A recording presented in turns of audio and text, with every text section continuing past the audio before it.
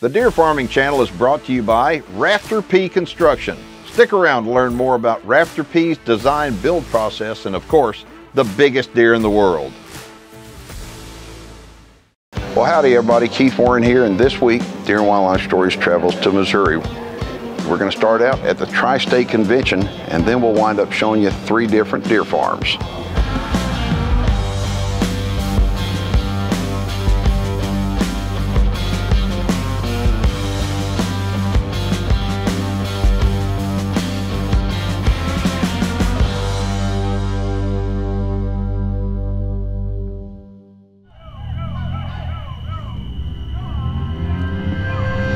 The whitetail deer is America's favorite big game animal, and whitetail deer farming is the fastest growing segment in the agriculture industry. Our program's mission is to dive into the world of deer farming and inform you of how deer farmers all over the country are now using rapidly developing science-based research on their captive deer herds to solve the chronic wasting disease issue through selective breeding. Not only is this new science working, but it's obvious that captive deer breeding is the only way to help save America's deer herds from CWD, which will help improve overall herd health and at the same time can produce more quality trophy-sized animals for the general public. Join me as we discover how whitetail genetics, deer auctions, animal husbandry, and so much more drive the modern-day deer farming industry. My name is Keith Warren, and this is Deer and Wildlife Stories.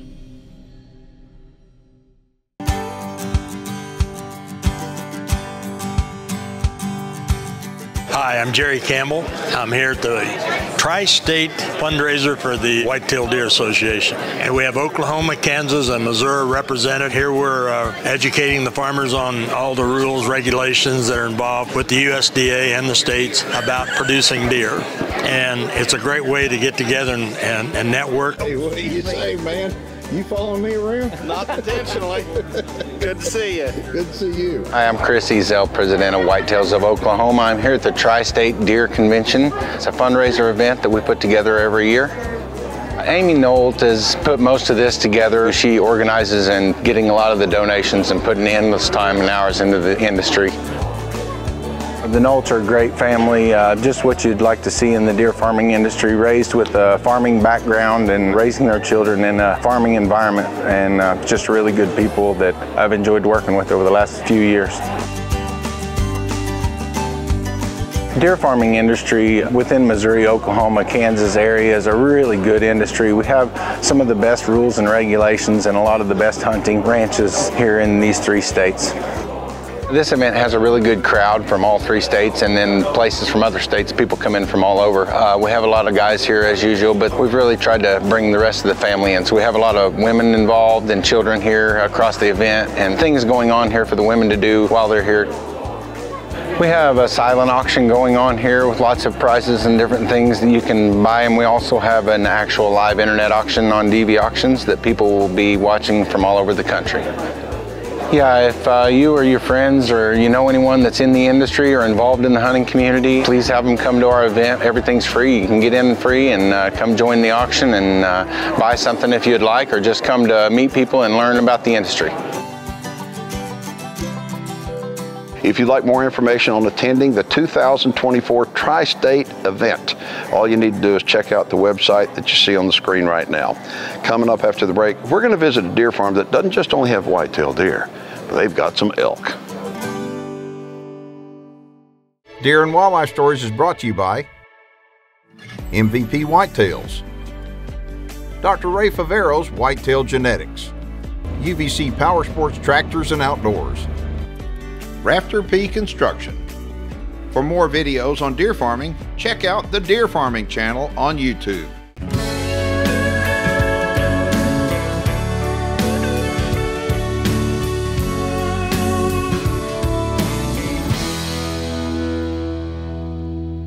All right, so right now we're at Garrett and Kelly Westfalls. Okay, they are out of Liberty, Missouri, which is just outside of Kansas City.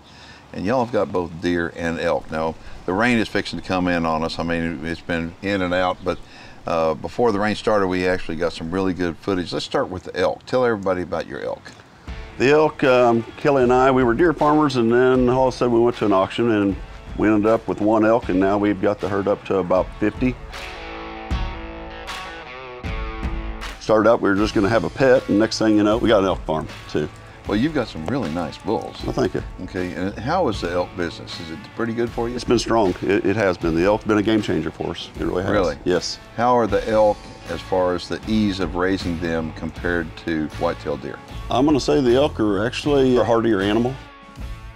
Something gets sick, they pull through. Really? They're a good, strong animal. Mm-hmm. Okay, so the market's good. So you may be wondering where these elk go. Go ahead and tell them about that.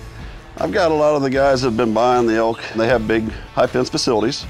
The last guy that just bought a bunch of them from me, he bought them just for his family to enjoy. He put them out there on his ranch just to be out there to watch them, and lets his grandkids go out there and they enjoy them. So, and then I'm selling some to some other elk farmers, trying to get some other guys going in that business. Okay. And it's been good. They've been buying some cows from me, bred cows.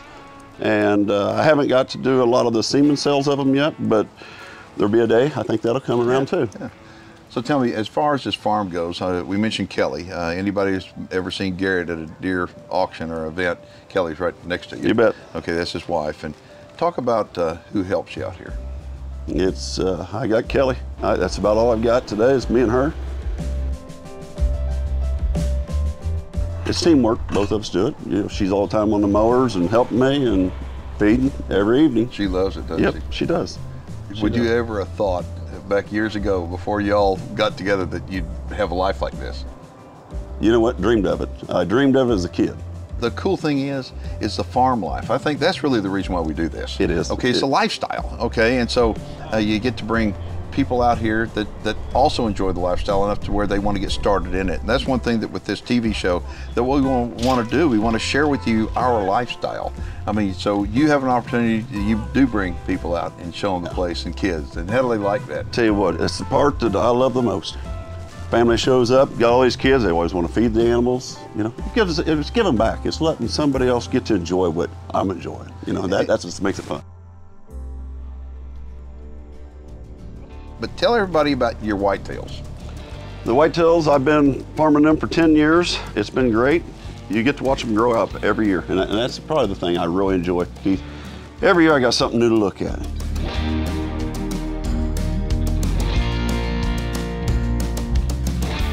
So you've got a couple of bucks that you've actually named. Tell me about them. I've got Loco out here, and he's actually 8 years old this year. Whoa. And he's a big family pet, what he is. The other deer I'd have out here is Molicious, and big, pretty typical buck. And that's what I try to strive for. I like the typicals, but that's what makes it fun. The deer farming fun is we like different things, we all do. You know, some like typicals, some like great big. So. It's different than like sheep hunting. All the sheep look the same, but not all deer look the same. That's right. But you talk to a sheep hunter, they'll probably say, no, they're all a little different. So. Yeah, they are a little bit different, but deer are a lot different. Yeah, that's right. I want to tell you that Garrett is probably one of the most serious whitetail deer hunters I know. You look in your house, you got these giant mule deer trophies or whitetail trophies, and somebody may be thinking, oh, these are high fence animals. They say, This guy right here is mad at the whitetail deer. He hunts whitetail deer like nobody I've ever known before, and he's killed some giant free range deer. But the reason why I tell people the reason why I'm a deer farmer is because I couldn't get enough of hunting deer. Right. I mean, it was just being around deer while the hunting season wasn't enough. We're addicted to them, and that's what it is. We're just so addicted to them, and that's one reason, even with me starting into the deer farming a little bit, I thought to myself, what else can I learn on a whitetail deer? Okay, and think about what you've learned as a deer farmer that's helped you become a better deer hunter. Think about that. Yeah. I mean, these deer will teach you something all the time. And deer farms are the place that's going to come up with a solution for chronic wasting disease as well. And so I think there's many good things that happen on deer farm. And if you're interested in coming out here to Liberty, Missouri and seeing what's going on with Kelly and Garrett, give them a phone number. 816-806-9905. And when we get back, we're going to head down the road to NOLD FARMS. We're going to show you some big old deer down there. Deer and Wildlife Stories is brought to you by Big Time Whitetails and Exotics, LE Fence, Record Rack Deer and Elk Feeds, UVC Power Sports Tractors and Outdoors, and by New Dart. Deer and Wildlife Stories will be right back. Closed captioning is brought to you by Advanced Deer Genetics.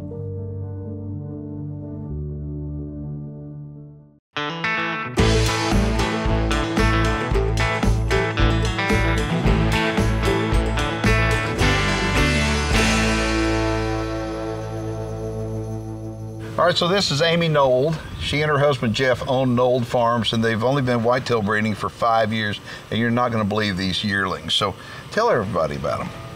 So we AI about 100% of our does every year. That's how we're getting our genetics, trying to get 200 inches at 2 years old. So we bred with a partner buck that we have out of Texas at Limitless Genetics. His name is Big Slick. So those are really starting to stand out and yeah, we got showing their stuff. Big Slick, and so like that one right there is, who's his daddy? His daddy's Big Slick. How about that one? Big Slick. As you can see, Big Slick, the name comes up, and the reason why is simple, because it's genetics. It really is. And so what we're doing, we're taking and we're inseminating these deer with unbelievable genetics, and that's the outcome right there. So tell everybody how big your pens are, how many pens do you have, and how many deer you have. So we have 19 1-acre pens is pretty much what we try to stick with.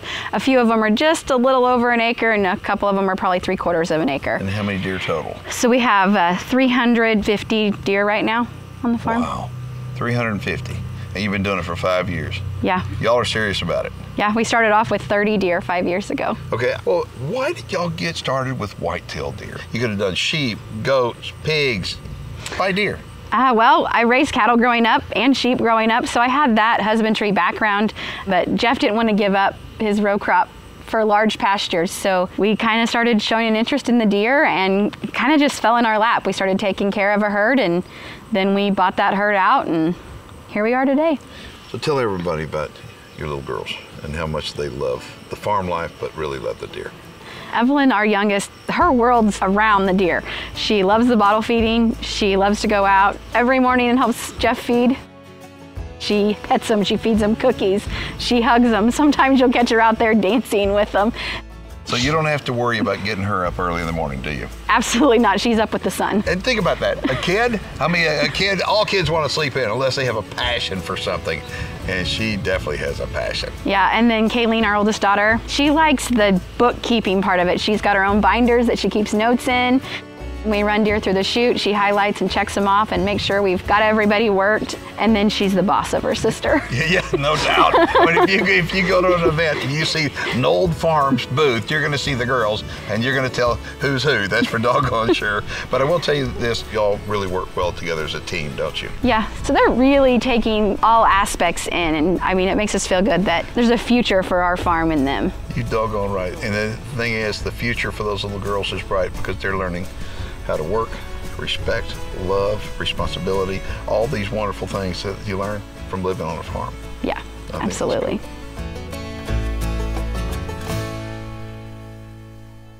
All right, so who do we have in here? 2-year-olds? 2-year-old bucks are all in this pen, yes sir. Were they all born here? Every one of them were born here, yeah. Okay, y'all have been breeding how long now? About 5 years. Golly, take a look at this. I mean, 5 years, and look at the success they're having. And that buck right there, that real wide one, he's a 2-year-old as well. That's a 2-year-old deer, yes. Everything in this pen is 2 years old. My gosh, who's that one right there? One just, I mean, he's just really impressive.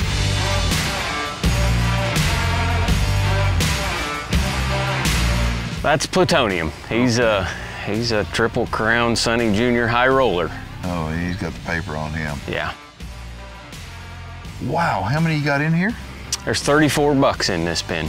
Okay, and so tell everybody what's going to happen to these bucks, okay? Because you get rid of bucks at 2 years old, and right now it's the last of July, and payday for a deer farmer is right around the corner. Yes, sir. So tell everybody how you get your money. Where's payday come from, and where these deer are going? Our business plan is that we want a 2-year-old buck that weighs 200 pounds and has at least 200 inches of antler on his head. And the way you do that is with genetics. Genetics and feed. Yep. Both. Okay. You got to have both. And so where are they going?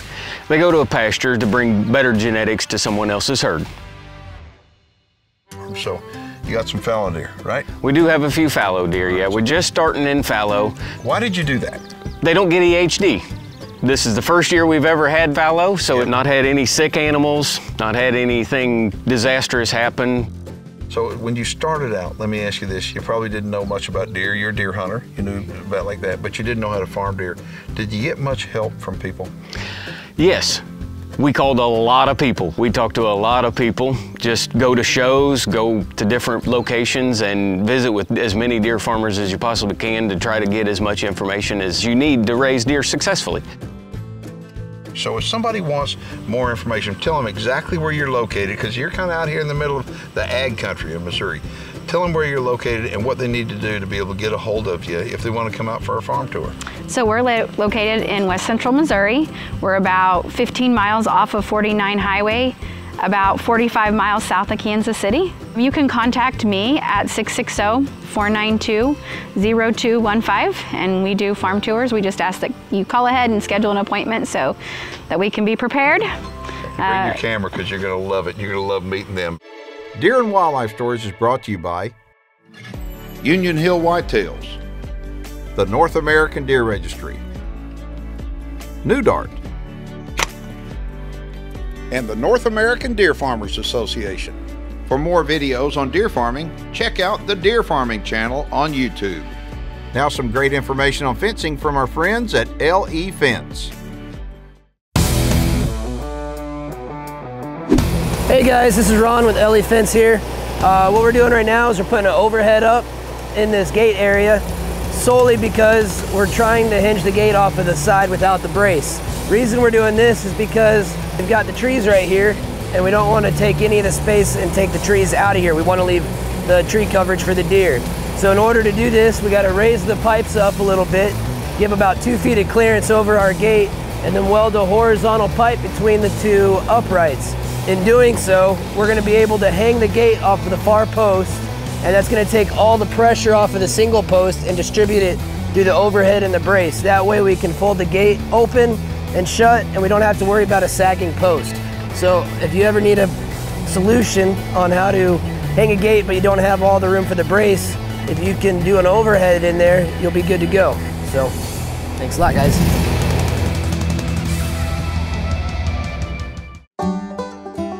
So we're just outside of McDowell, Missouri at Little Flat Creek Ranch. It's not your typical deer farm, and you're about to find out why. I'm Bradley Lukenhoff, Wildlife Manager at Little Flat Creek Ranch. We're located in Southwest Missouri. We provide hunts for the Catch a Dream Foundation, which is an organization created to provide trips for children with life-threatening illnesses. And then we also work with Charlie 22, which is a veteran organization, providing hunts and fishing trips for them as well. These hunts are completely free of charge to the people that are hunting, as well as the organizations that we're working with. That is funded based off of our partners and our sponsors that give back to us and help us with the costs. So the property is 1,800 acres, 1,500 of which is in a preserve. It's beautiful Ozark Mountains. We have some pastures, a lot of hardwood timbers. We have a creek that runs right in front of the lodge. This is a beautiful spring-fed creek stocked with rainbow trout. And then we have a man-made 17-acre lake that's stocked with bass, bluegill, catfish. And then we have also a spring pond as well that brings in a bunch of waterfowl in the wintertime when everything else freezes up. Aside from our preserve, we are a deer farm. We currently have about 70 does, 6 breeder bucks. And then we had a really good fawning year. We're currently holding about 60 fawns. The goal would be to build that to about 100 breeder does, and just to make sure that no matter how many we take off the preserve, that we have plenty more to stock in. The property owners are Ed and Julia Merith. However, if you talk to them, they're not the owners. They'll tell you that God's the owner. We're just here to take care of the place and provide for what his calling is. Hello, I'm Ed Merith, and this is Little Flat Creek Ranch. We are the custodians. This is God's place that we manicure and take care of. We do this because we've been blessed in a way that is quite incredible, and it gives us the opportunity to give back to people that are struggling, maybe worse than we've had a complication with, and we want to show them that God cares for them. I feel fulfilled when we see a family that leaves here satisfied that they've had an experience with their Creator and experienced what He gave us as a gift, and through us, we just presented this to them. Yeah, so Bradley Lukenhoff is my son-in-law. He oversees and is really becoming much more instrumental in how we protect and provide for the wildlife here for the benefit of everyone. He also tries to make sure that we keep the properties in a way that is encouraging and uplifting, and all the equipment and things are maintained along with our staff here. We just wanted to get our name out and tell people what we do, especially on the preserve side, providing these trips for children that their life may be much shorter than ours, struggling with just horrible diseases, or even veterans that are struggling with the memories of going overseas and fighting for our country. We're able to just give them a little bit of hope, a little bit of enjoyment in the few days that they're here, and hopefully we're able to accomplish their dream of killing a beautiful whitetail or catching a fish in our lake and stream. What did you do, boy? Look at that deer. Holy goodness. My entire purpose with having Keith and his crew out here is just hopefully get our name out there, hopefully get some people that want to donate and sponsor us to help fund these trips that we're doing. We currently do right around 15 to 18 Catch a Dream trips yearly, and about the same with Charlie 22. We would love to skyrocket that and do as many trips as we can, but we can't do that without the help from some awesome partners and sponsors that would want to contribute to us. 16 points. Is that good enough? And if you would be interested in supporting us, whether that's product or financially, we would love your support. You can find our contact information on our website, littleflatcreekranches.com. If you would like to learn more about Catch a Dream and how you can come on a hunt with that, you can visit Catch a Dream's website at catchadream.org. If you would like to learn more about Charlie 22, you can visit their website at charlie22outdoors.com. If you want to learn more about deer farming, check out the Deer Farming channel on YouTube. Okay, so you've got property and you're wanting to build. Maybe a barn dominium, maybe deer facilities, or maybe a badass lodge. Well, you've got to check out Rafter P Construction. Rafter P Construction is the leading design-build contractor across the state of Texas. Specializing in quality farm and ranch design-build projects, Rafter P Construction encourages their customers to be very hands-on, incorporating your input into every aspect of your project with their in-house design teams. The goal of Rafter P Construction is to be your builder for life. Rafter P Construction, they'll be with you every step of the way to build your dream project, all the while keeping quality and customer satisfaction at the forefront.